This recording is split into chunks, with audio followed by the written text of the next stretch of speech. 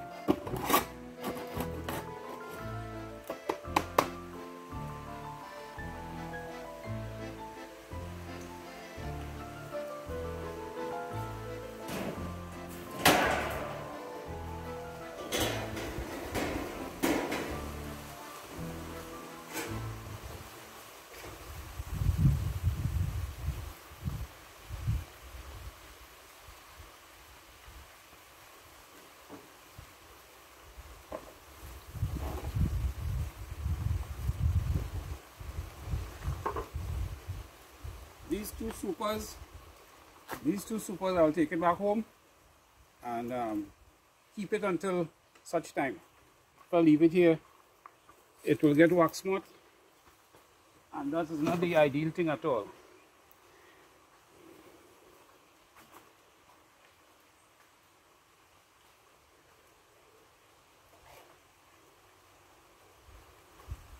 We still have a little bit of feed remaining.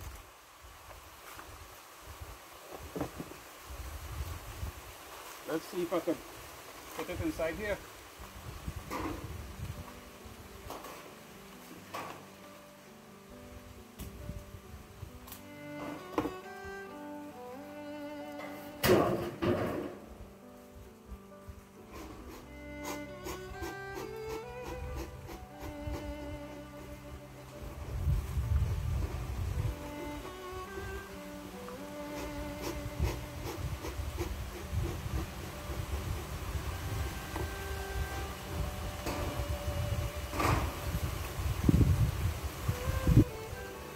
Let's take a look at the entrance of these two colonies here.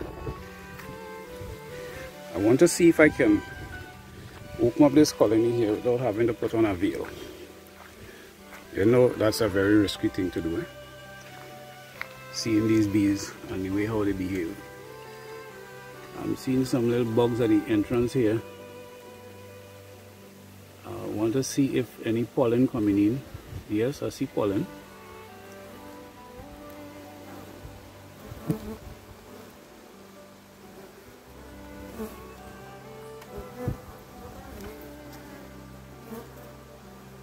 They want to do something, but I did not see any queen in there the last time around. They're coming in with something, you know.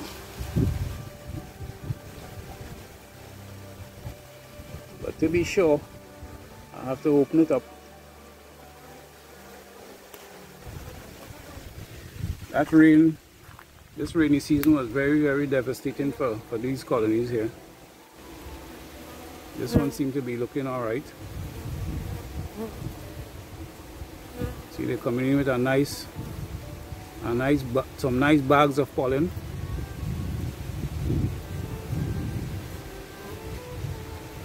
It's early in the morning. It's only 9 a.m. So let's get going and see what we can do. I'll probably have to take down these 2 supers here as well and take them home. 1, 2. That one there is just a empty box that I put feed in for them. Alright, so now you know what the plan is.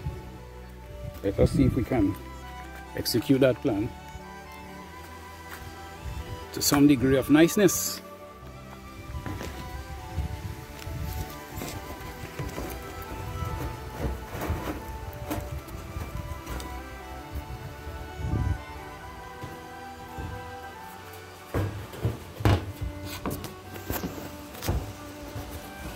Oh my.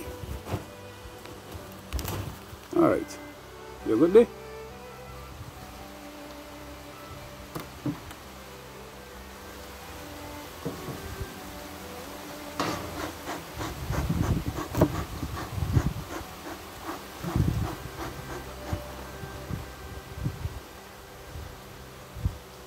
Still have a little liquid in here, you know. And it isn't spoiled. But the bees not taking it up at all. They will take the solid sugar, but they're not going to take up that liquid. Wow. It have bees inside there, you know. You see, the thing is, once you have some food source, right? You see the food source, right?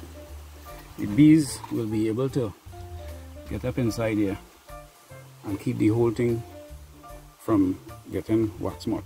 So let me just open up here and show you. You see? It have bees in there. As little as it is, they're doing the job. You understand? So before they get by my eyes, I think I better go and put on that veil. I cherish my jewels, you know. I see some of these guys, they don't have that foresight at all.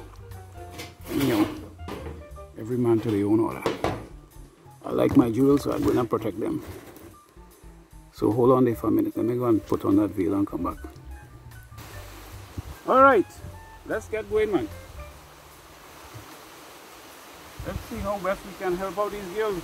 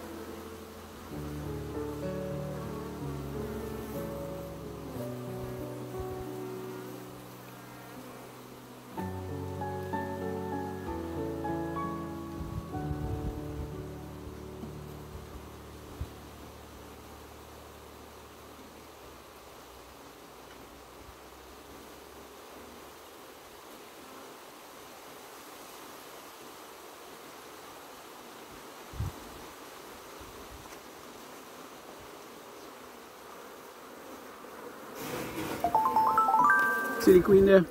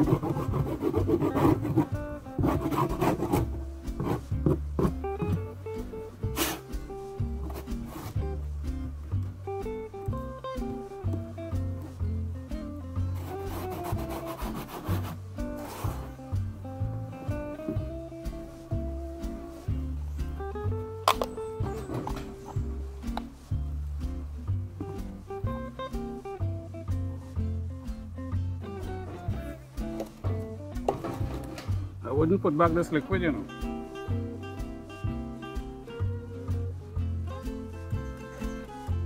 I'll bring fresh liquid next time around. I will just leave this solid sugar here.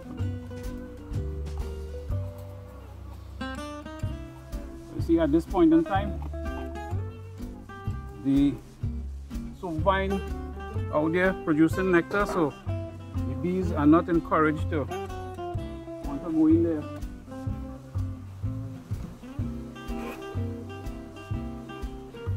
And take up that liquid. You have to encourage them on an every other day basis if you want them to do that. So, for that reason, I will not put back the liquid. I'll just put the solid and come back next time with some fresh liquid.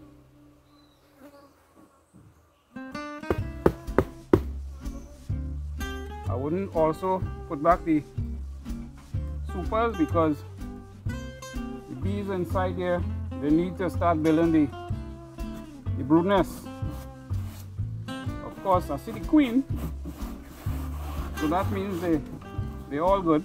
So I'll take them now to the next step.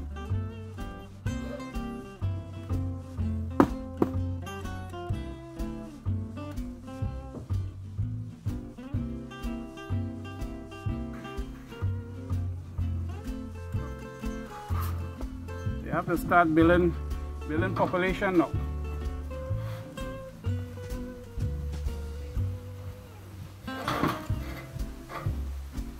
All right.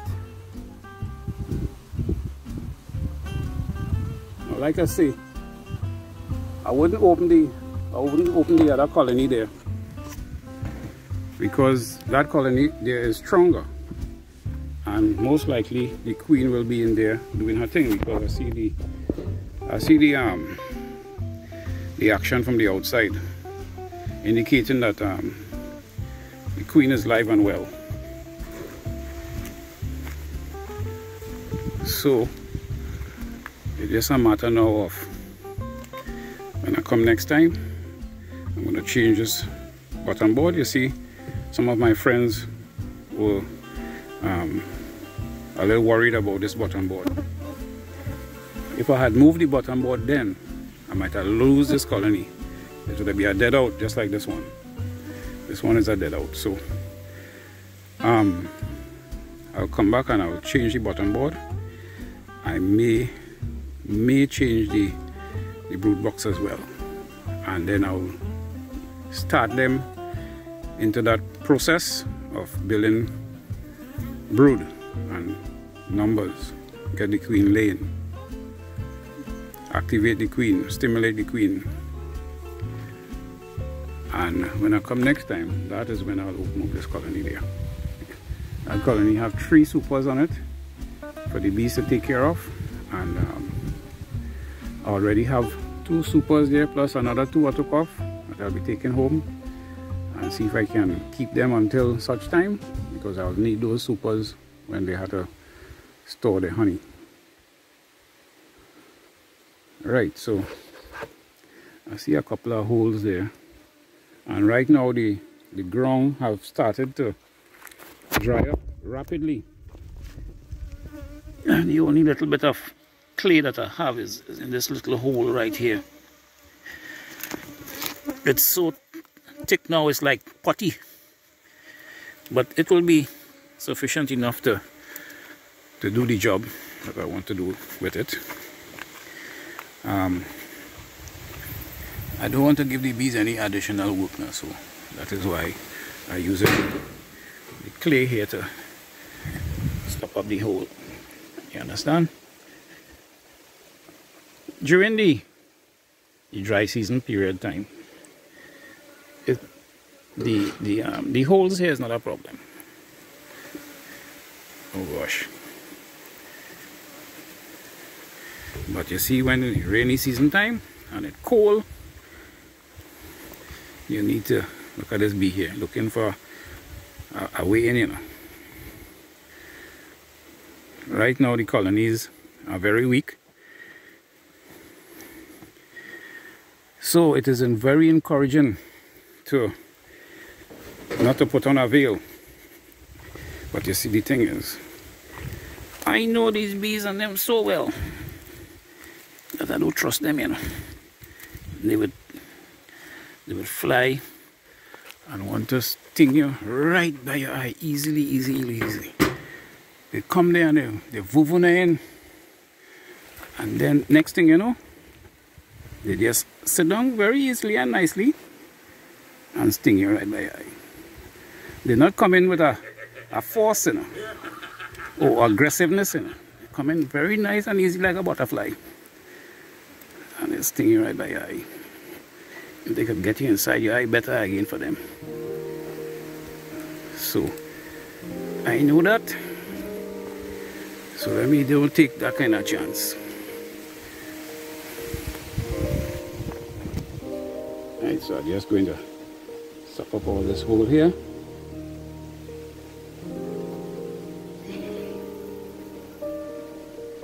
Right, I'm so happy that I saw that queen. At that time I was at a loss, thinking that I don't have any queen. I didn't see no eggs. This time I see brood. I see, well, not brood, I see some larvae. So that means they're good enough to start from scratch. This rainfall here was very bad for these colonies, yes. And what I'm doing, boy? Right, so I'm almost finished here. Don't worry, I'm playing in a little mud here.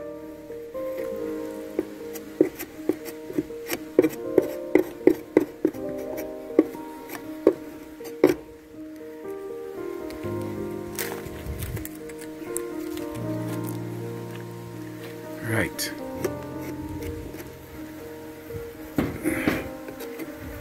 Every little crack and crevice,